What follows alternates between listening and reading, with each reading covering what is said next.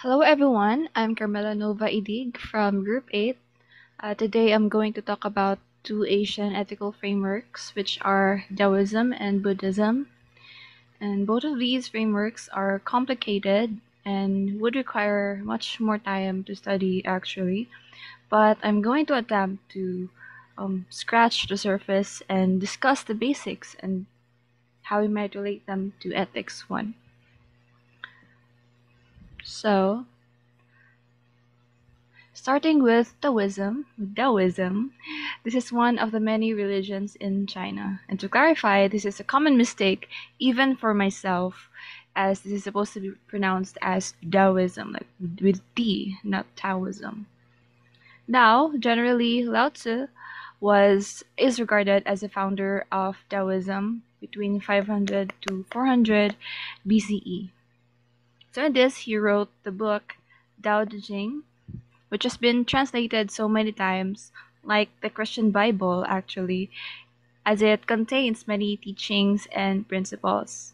So for other translators, this is interpreted in many different ways. So some of those meanings that were actually intended by Lao Tzu could have been lost or changed. But for this report, we'll be focusing on Michael Lafargue's translation and commentary entitled The Tao of the Tao Te Ching.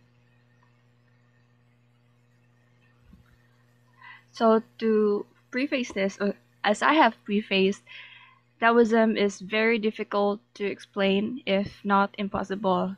In fact, Lao Tzu himself said in the first few lines of his book that the Tao that can be told is not the invariant Tao. The names that can be named are not the invariant names. This is from his book, Tao Te Ching. So from this, you would be a fool to think that you can articulate Tao. And if you think you can, that is not really the Tao that we are talking about. But there are attempts to describe it, if not to define it. So, what is the Tao actually? We can try to demystify the concept of Tao. So, in its literal translation, the Tao is called the Way. Even in this translation, it's a little vague. What is the way? This begs the question, which way, or something like that. And from the excerpt, actually, from Tao Te Ching, Tao is described as, in essence, it represents the continuous natural rhythm of the universe. This serves as the origin of all that exists, and it encompasses boundless, yet unoccupied wholeness. Tao acts as the force that gives rise and guides the ceaselessly diverse cosmos. More importantly, the Tao is not a product of creation. It stands independent, it self-sustains, and it is not interested in the universe that brought it into being. So, it doesn't create with intention, rather it creates and constantly transforms without a specific purpose. So despite its noble nature, you can still discern an order in a way that it manifests in the natural world. So from this, the Tao is just how it is. It changes, but not without intention. Parang nature lang siya, something, without any disruption. So from the word Taoism, you might think that Taoists would worship the Tao, but that is not the case here. The Tao is in fact not to be worshipped, but only felt. Like I've said before, the Tao asserts that change is the only thing that is constant in this universe. And so there are ways that you can live in harmony with the Tao. So with Taoism, people are guided to live with the Tao in a harmonious way. So one of these ways to live with the Tao is through Wu Wei, which is literally translated as not doing. But many scholars have asserted that this is misleading because in some cases you don't have the choice to do nothing. For example, the famous example for this is being in the water with the current. So you either ride with the current or go against it. So in this case, a Wu Wei should be translated or interpreted as just not forcing or having effortless action. It's also described as following the spontaneous course of nature, and it is again not swimming against the current. That is the Tao. So if something is meant to happen, do not resist. Basically, let it happen as it should happen. Parang ganun. Okay. The next concept is through the uncurved block or Pu. This is one of the many examples used in Taoism because uncurved block is very simple. It's basically nothing. It's not formed yet. You don't know how to describe it except that it's an uncurved block. So when you follow the Wu Wei, you let things happen, you keep things simple, strive to maintain a state of simplicity, and do not force anything. Do not impose your will upon things. And this is to let you allow events to unfold naturally. So parang do not carve the block, like pasagdan mo lang ang block as it is. Do not carve it into anything else. That is the concept of Wu Wei, the following the natural order of nature, letting it happen. Yun lang talaga. The next one is very popular in many animes or cartoons we've watched. This is the yin and the yang. So originally, this can be illustrated using like a hill or maybe earth itself, because a hill has two sides. May shady side siya, meron din siyang sunny side. But it doesn't stay that way forever. For example, with the earth, may time na isang side is sunlit, may time din na night siya. But after few hours, mag-rotate ang earth. So mag-change siya, mag-switch siya lang. May sides na from sunny maging shady and shady maging sunny. So again, this emphasizes the importance of change no sa universe. It is always changing, and we cannot say that one side is always better than the other. So for example, if sa earth you can't always prefer night over the day or day over night. During the day, you can do things, you can work, do leisurely things, but you also need the night to rest and to recharge. So ganon. This also emphasizes the coexistence of yin and yang. So one cannot exist without the other, such as light does not exist without darkness, and happiness does not exist without sadness. So this is a pattern for seeing order in the world. So there is balance in the things. So meron talagang good part or bad part, or meron light or dark part. So they exist as part of nature and the way things are in the universe. The next one is Qi. It can be translated as air or breath. So this is described as the energy that forms and connects the entire universe. And Qi flows within your body, just like air or breath. And when it stops moving, life ends. So this includes your energy, thoughts, and willpower. So, ang Qi, I guess, ang maisip ko sa Qi is yung parang sa The Last Airbender, yung Avatar. So, people have parang inner na thing na nag-flow sa loob-looban nila, and that's called the Qi. And there are ways to maintain a good Qi or good energy, ganyan, and how to have bad Qi. So, an example for maintaining a good Qi is to meditate, parang breathing exercises, yung prioritizing your inner peace so that you can better connect with the Tao.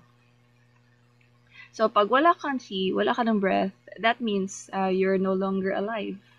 So, every person from birth pa lang, meron talagang Qi to begin with. And they can do things to develop it and make it better.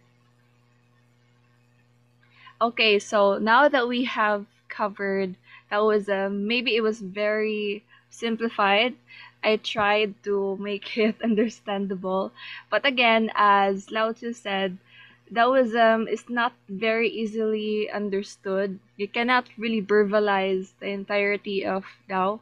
So you can try to do exercises, you can try to understand uh, the Tao, the wisdom, you connect with it more, but you cannot really express it sufficiently.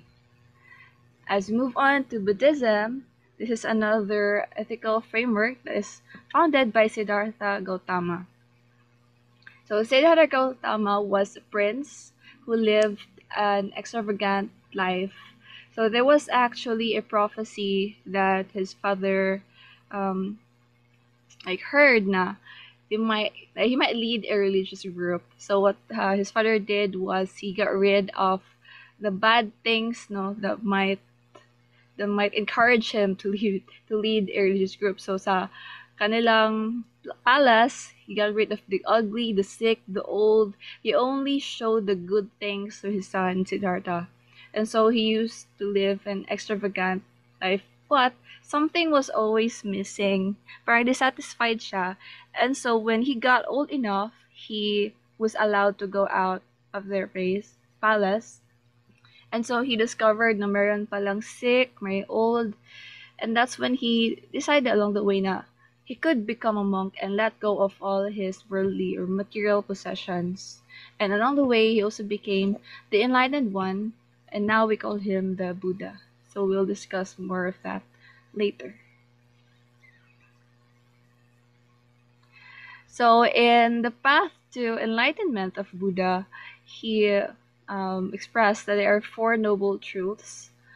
So the first one, with the dukkha, the first noble truth, is the truth of suffering. It's basically saying that life will always be filled with suffering. So as this meme goes, the first time you hear the quote na life is suffering, parang, oh no, it's so sad. No, why do we always have to suffer?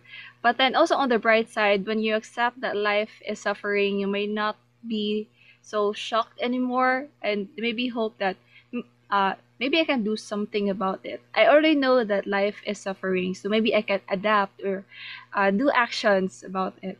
So that's a basic thought, that life is suffering, the truth of suffering. The next is as to why we experience suffering in life. Or this is called the samudaya, or the second noble truth. So the cause of suffering is basically ourselves.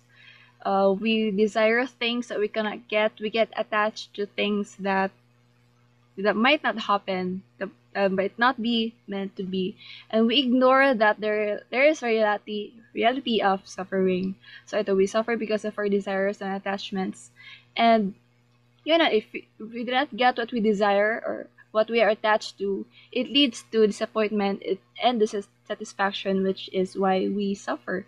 For example, aging. I think for women, it's very dominant to reverse aging or to not age at all. So we use sunscreen, undergo treatments to not look old, to maintain our youthful looks. But then again, naturally, people age. People magkaroon tayo ng wrinkles and everything. Once we have accepted that we are meant to grow old, maybe it might not lead much to disappointment and satisfaction. Ayun. So tayo talaga a reason why we become dissatisfied with our life. And a third noble truth, or nirodha, is a truth of the end of suffering. So yun naman pala, there is still hope, there's a saving grace, we can still end our suffering. From the second noble truth, since we know that we are the reason for our suffering, maybe we can also do something about it. So yun, so ano yun ang magawa natin to end our suffering? And that is where the fourth noble truth, or magga, enters the scene. So this is a truth of the path to the end of suffering through the eightfold steps. So this outlines the steps that we can do to achieve freedoms from our suffering, as well as to attain nirvana. The nirvana is the ultimate goal of Buddhist practice, which is cessation of suffering. Yun ang talaga. But the eightfold steps come from the middle way. So, ang middle way, from what I told you before, Siddhartha, naglive siya in both extremes of life. he lived a very extravagant life, but then later on, he deprived himself of material things, even food, because he also fasted for 6 years. But then, in both situations, he realized that you cannot get the answer. Both for you don't work. So there is always a middle way, some balance between these two extremes. And so yung middle way, you divide niya into 8 full steps, know today. So, ito, the right understanding is, the way you interpret things, you have to maintain a positive disposition to things. This is connected to the right thought. You're encouraged to not let negative things foster in your mind. And with the right speech, do not hurt people with your words. Be careful with how you verbalize things. Parang good words, wholesome. And the right action is to maintain proper behavior and conduct. Next one is the right livelihood. In the way you earn money for your living. Do not engage in stealing, robbery, mga murder. Yung worst, dapat honest pa rin ang pag-live mo, pag-earn mo for survival. The next is the right effort. This is still connected to the right thought, right understanding. The right effort is that you're willing to work on these characteristics. And next is the right mindfulness, which refers to being present in the moment. For example, kasi maraming stimuli sa environment. So, still, we must not be distracted. Present pa rin tayo. And this is connected to the right concentration, where we are able to focus on one thing at a time. And this is very connected sa meditation, because meditation, you focus on one thing only. So, yun.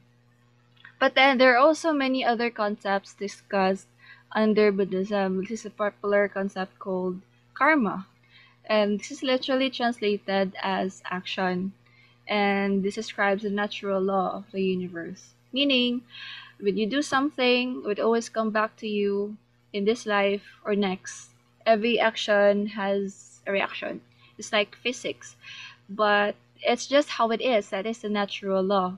But then again, the emphasis on this is the intention of the doer. For example, if you have a pet and you have accidentally fed your pet parang poisonous na food sa kanila, but with the intention of feeding them. So parang, because it's not in your intention to kill your pet, it will not give you bad karma. So yun, it's on the intention of the person. And this karma can be encapsulated in this quote, which is, if you want to know about your past life, look at your present body. And if you want to know your future life, look at your present mind. So that says everything naman na about karma. Kasi if dati, in your past life, you had bad karma, and are reborn ka into something not so favorable for you, so maybe you might blame your past karma, bad karma, and so on. So itong karma, connected din siya sa samsara, which is only the concept of rebirth. Karma pushes people to be stuck in the cycle of rebirth, suffering, and death. And the only way to escape rebirth is by reaching nirvana. So yun, people are stuck or maybe reincarnated into something else until they reach nirvana. And some people actually delay reaching nirvana so they could help other people progress towards nirvana. And that will be all. Thank you so much, and